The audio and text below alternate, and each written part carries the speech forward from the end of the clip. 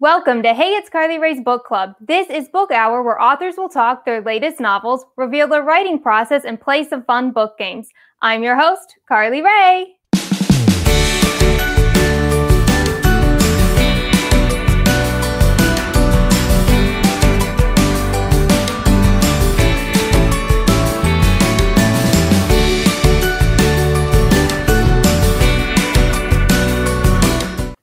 Today, we have New York Times bestselling authors Melissa de la Cruz and Margaret Stohl. We're going to be talking about their novel, Jo&Laurie, what it was like working together to create this romantic retelling based off Little Women by Louisa May Alcott, finding out if they are planning to write another book together, as well as see how well they know each other.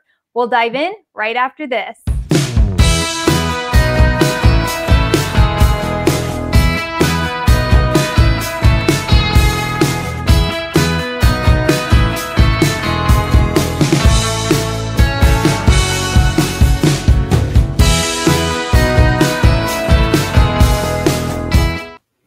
Hello, Melissa and Margaret. I'm excited to have you both here. Tell us where you're joining us from. Hi, I'm Mel, and I'm tuning in from West Hollywood, California. And I'm across town. I'm Margaret in Santa Monica, but with LA traffic, normally that's like being in a different state. Now, your newest novel, Jo&Laurie, is a romantic retelling of Little Women. Here's a close-up of the cover. Melissa, tell us about this novel and what those who haven't read it can expect. The novel Jo&Laurie reimagines that Jo March actually wrote Little Women. And Little Women, as it was originally published, was two novels. Little Women, which ends with Dad March coming home, and Meg being engaged. And Good Wives, which kind of starts up right after that. So in our book, Jo has just finished Little Women, and she now needs to write the sequel because Little Women became such a huge hit. So it's a little bit of a, kind of like a Wicked Witches of Oz, kind of retelling of Little Women, where it's the real story behind the story. Now, Margaret, did you find it challenging reimagining one of literature's most well-known stories, crafting the characters into an almost extended story? It was challenging, but it was taking on that challenge was the whole point of writing the book. We love Little Women. We wanted to be Jo March when we were little. That is how we imagined our career as writers. So it was really, the whole point was getting to get in their world and sort of feel what it would feel like to be one of those sisters. Yeah. Now, many people are divided if they are a Jo&Laurie fan or Jo and Professor Bear fan. Melissa, I'm assuming you were always a Jo&Laurie fan. Was this romantic retelling something that was in your head for a while? Oh, yes. I would say ever since I was 11 years old. And Jo turns down Laurie, and I was like heartbroken, as heartbroken as Laurie when she turns him down. Why, Jo, why? And I tried to accept Professor Bauer for 30 years. And finally I was like, you know what? I'm just going to write the book that I want to read. Now, Margaret, did you find it hard writing a historical piece and getting all those details correct?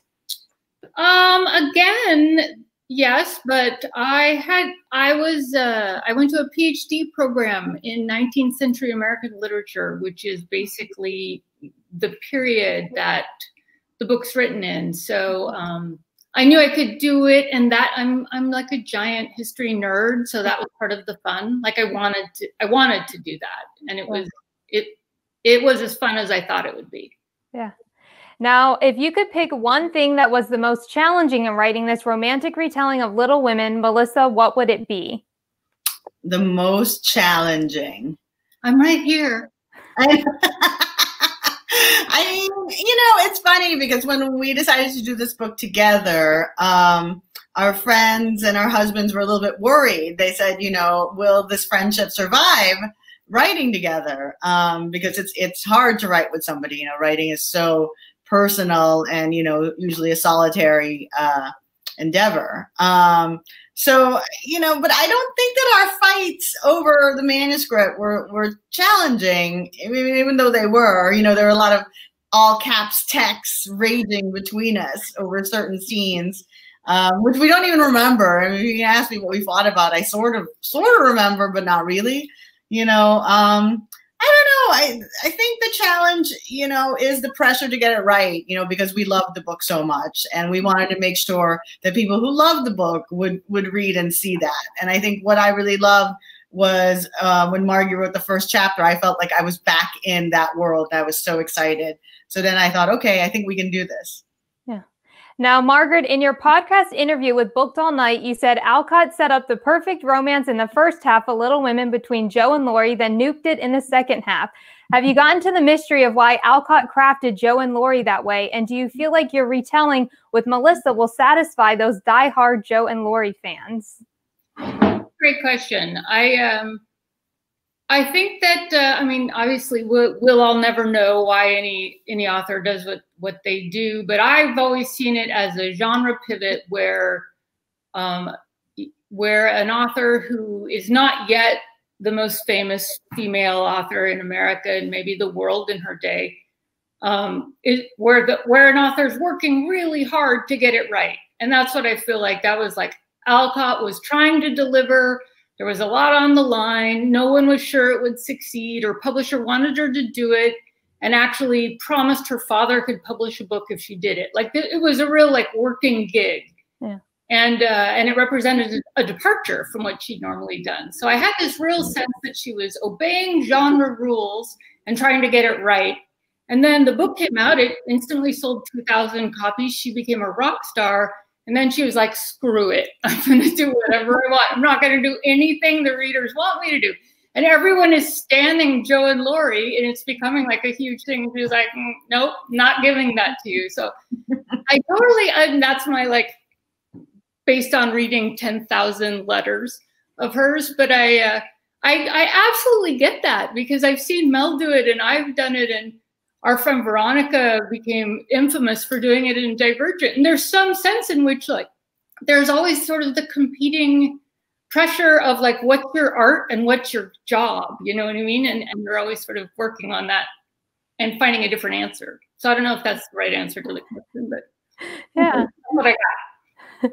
You heard Melissa and Margaret talk about Jo and Laurie, a romantic retelling. When we come back, we're going to be diving deeper into their writing process and find out if we can expect another collaboration soon.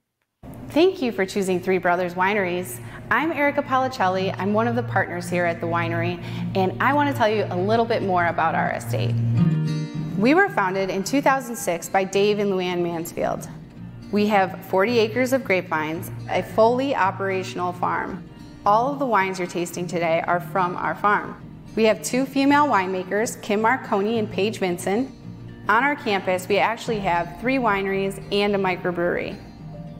We have an extensive portfolio of not only wine, but also beer, hard cider, wine spritzers, and wine slushy, all manufactured here on site. When we opened our doors in 2007, we had a modest staff of 10. We've grown to employ 40 full-time and 100 part-time employees. We pride ourselves on creativity, innovation, and our company culture. When you make a purchase from Three Brothers Wineries or Warhorse Brewing, you're supporting a majority women-owned small business, and we thank you for that.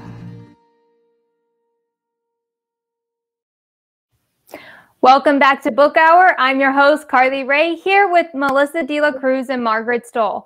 Now, many people may not know this, but Melissa, you are all about getting the outline done for Jo and Laurie, and Margaret, you are all about the tone. Melissa, did you just do the outline and Margaret did the writing? Tell us why the outline.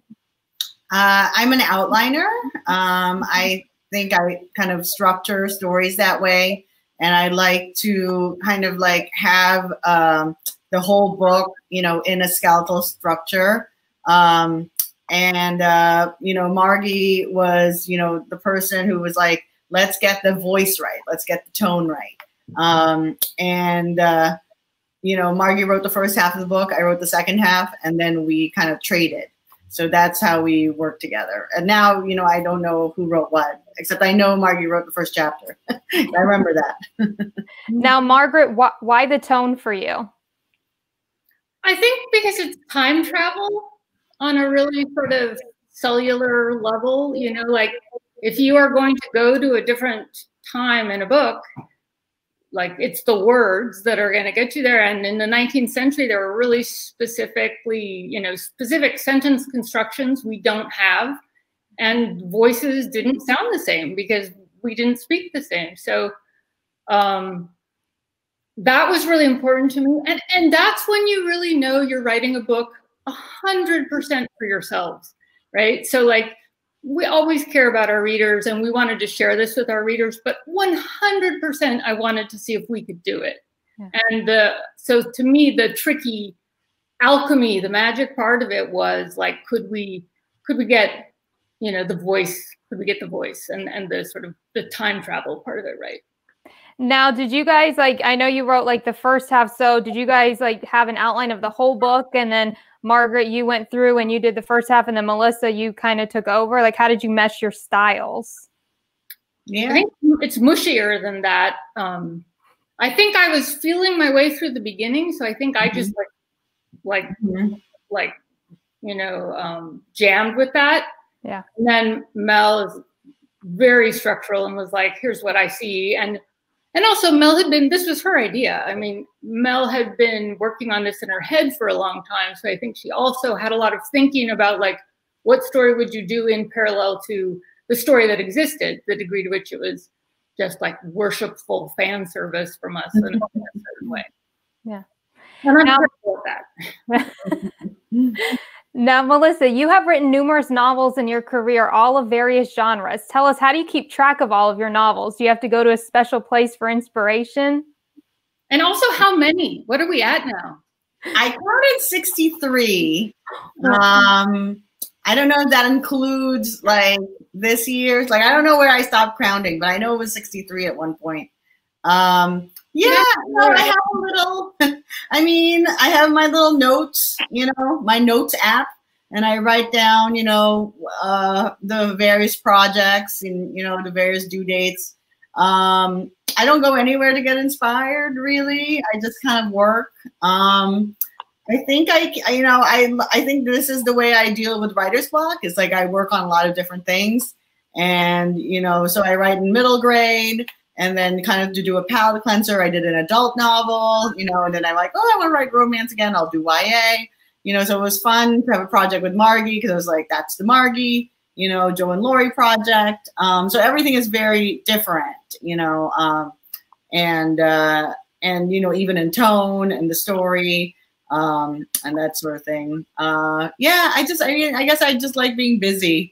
You know, and people will come and say, oh, will you do this audiobook? Or will you do this graphic novel? And I'll be like, all right, you know, just to see if I can do that, if that's interesting. And as long as it's fun. Yeah.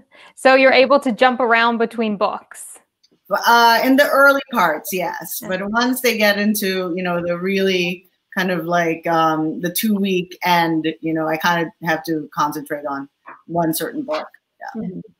Now, Margaret, you are most well known for writing Beautiful Creatures with Cami Garcia. What was it like for you collaborating with another author on a totally different novel? You know, I collaborate all the time, it turns out. I've thought a lot about this because writers are so different, and they all work so differently. And Mel and I work so differently, which was one of the reasons it worked. But I started in the game industry. I started as a screenwriter and collaborated with our friend Pseudonymous Bosch.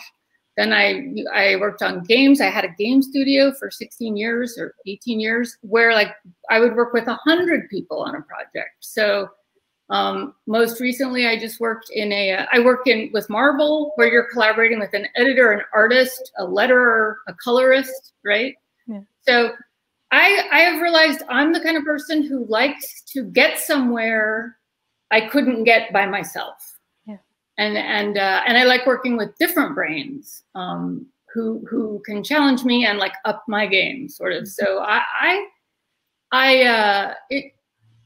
I'm used to collaborating. It was really different to collaborate with Mel because when I collaborated with Cami, I had nothing to compare it to. Like that was my entrance into the book world, and we knew nothing. We were just like babies.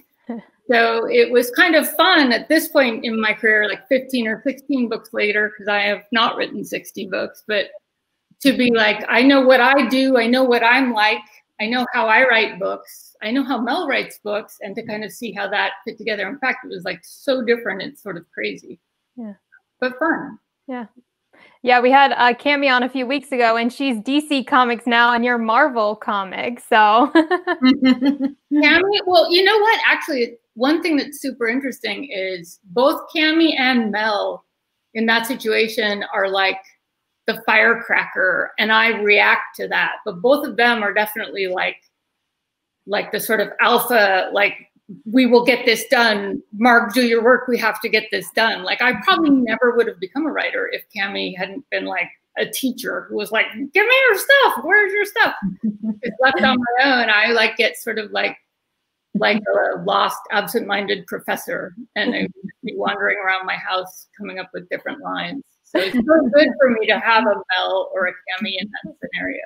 Yeah. Now, one thing I'm curious about, Melissa, is if you have a favorite book or series that you've written out of all of your 60-something novels.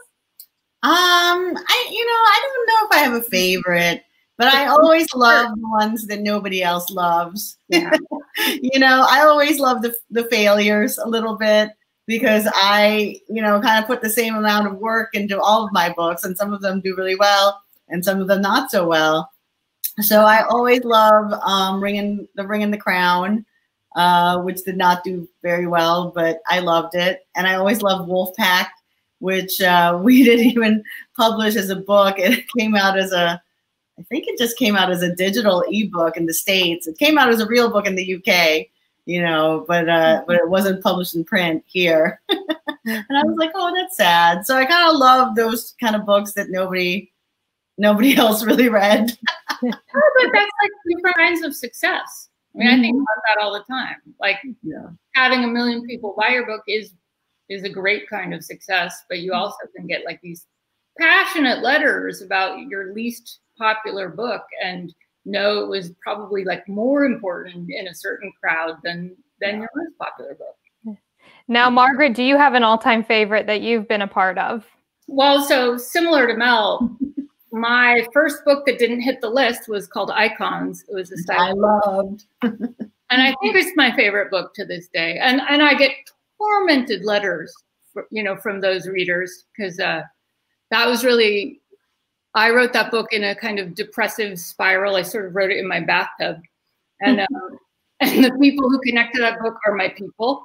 So like I really get them. But Beautiful Creatures had the magic of the first, which is a real thing. The moment you learn you can write a book.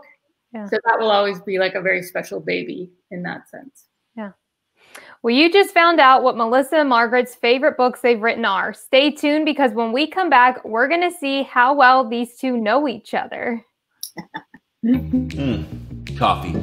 The liquid that helps us start our day or keeps us going at 2 p.m. when our keyboard pillow nap comes calling.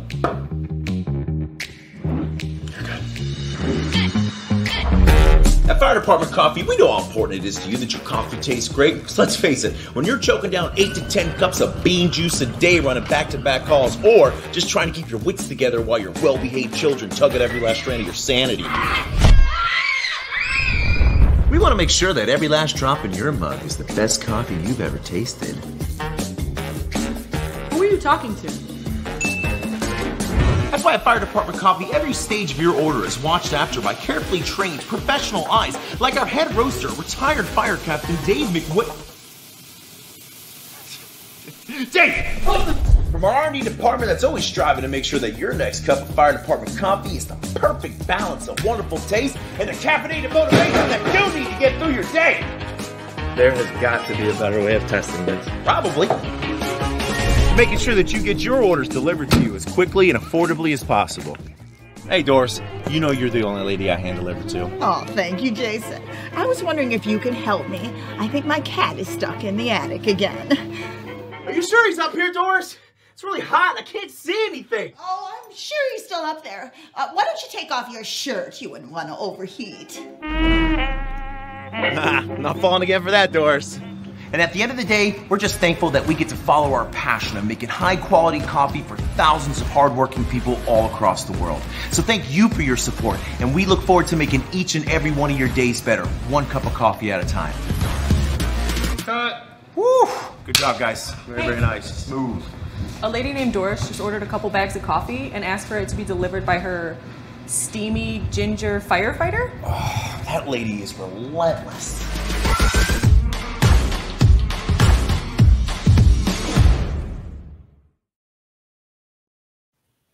Welcome back to Book Hour. It is game time, Melissa and Margaret. We are going to see how well you two know each other. I'm going to ask you questions about each other, and we're going to see if you can answer them correctly. So the first up is Melissa. Tell us what Margaret's favorite color is. Her favorite color? Black. Is that right, Margaret? Black is certainly the only color I wear. So that's what I went with. Now, Margaret, what is Melissa's favorite book of all time? She loves War and Peace. She's a Tolstoy girl. She loves Lord of the Rings. It's another big, one of the ones. There's different ones she wishes she'd written, I think. But I think Tolstoy is your favorite of all time. That's amazing because I forgot that is my favorite book. I'm like, oh my God, Margie listens. I really do. No. It's a long time now. Melissa, what is Margaret's favorite place to visit? Oh, Italy or Toronto. Yeah. Margaret, what is Melissa's favorite movie? Oh, you know this. It's also Soman's favorite movie. I don't know. Well, here's what you share with Soman is whatchamacallit. Moulin Rouge is one of those. But I don't know that that's really your favorite. Well, because think about how much you've talked about Dune, for example, in the last. But Dune is not my favorite movie. Yeah. Moulin Rouge is good. Melissa, what month was Margaret born? November. And then Margaret, if Melissa could pick one superpower, what would it be? She already has superpowers. I don't know if she'd want a different one. She would like to have Hermione's time turner. I'm pretty sure about that because she has 75,000 things to do every day. Yeah. Does that count? Is that what I said? I kind of remember answering that in an interview, right? More time. Time turner. Yeah. Now, Melissa, is Margaret a tea or coffee drinker? Oh, coffee. 100%. Runs in my veins. If you cut me, my blood is brown. And then Margaret, what is Melissa afraid of most?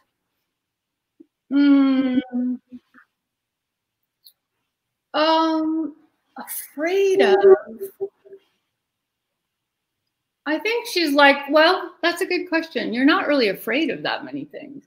You get a little bit, you would be afraid of anything happening to your family, like your kid, your mom or there. I think that's like the thing that's the only thing I've ever seen really unsettle you would be any perceived, thing that your child had to deal with. But aside from that, I mean, you're kind of fearless, really. I'm scared of fire. I think kidnapping, that was always my biggest fear, remember? And I think we worry sometimes about the well running dry, like that whole thing of just getting burned out. We talk about that. Yeah. Sticking it all to the end. Well, I have to say you two do know each other, so we're going to move on and play a game of Would You Ever? So first up, Melissa, would you ever act in a movie? No. I mean, even as an extra, And it's fine. I don't have to be on camera. It's not my favorite thing. Mel was like a Vogue fashionista. So like, imagine her being like given, you know, like a sweater to wear, and she would be like, no, this isn't going on camera. Also the angles, I'd have to Barbara Streisand the whole thing. You know? It's like, only shoot me from here in the soft light. And such a diva. Now, Margaret, would you ever go on a safari? Yes. Have you ever gone on a safari? No, but my brother just did and loved it. And I like to take pictures. I like nature. So I thought I would love it. Send me, please, co-readers on a safari. Melissa, would you ever swim in the ocean at night? I think yes, but I don't like it cold. Yeah. You know? So if it's cold, I probably wouldn't.